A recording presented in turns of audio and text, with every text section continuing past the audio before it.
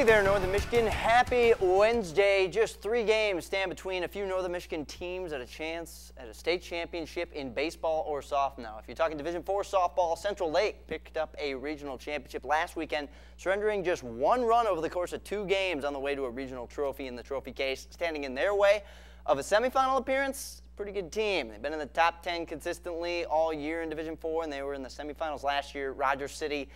It's going to be a tough out. We'll see what would happen. Start of the 5th, Alexis Carpenter looking good, striking out Cassie Breggy for the Trojans.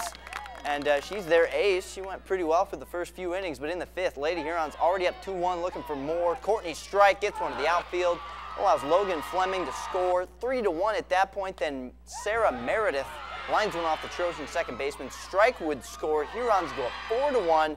And great leather shown by Rogers City all day to Allie Hines, the second baseman, smacks the ball down. Or Allie Hines, excuse me, the batter, Alexa Quine, smacks the ball down, gets the play over to first to get Hines out. Then shortstop Amy Grolke makes the final out of the ball game to make it official. Hurons are going back for the 2nd straight year to the Division IV state semis.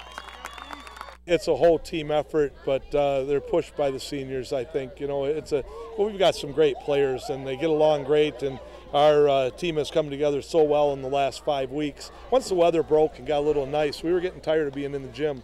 Once the weather broke and we got outside to practice, I think we really improved, and we're excited to be moving on.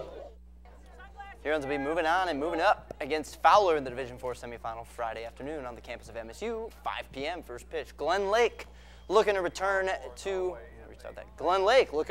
the Division IV baseball semifinals. First, they'd have to get through Norway, tied at 2 in the 2nd. Norway, bases loaded. Garrett Benetti connects to get one past the first baseman. 2 runners would score.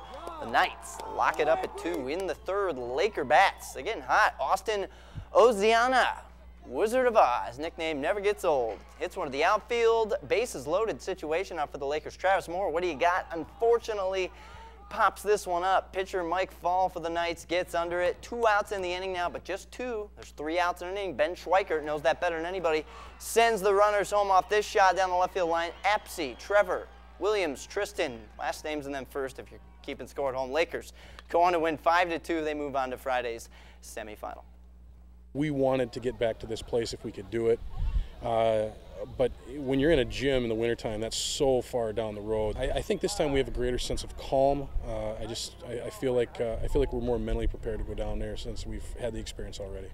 We're focused this year. Last year we kind of went down there and saw all the big lights and kind of crumble a little bit, and this year that's not going to happen. We're a lot more focused. Lakers are focused and intent on taking on New Lothrop. That'll be a semifinal matchup Friday morning, 11:30 a.m. first pitch.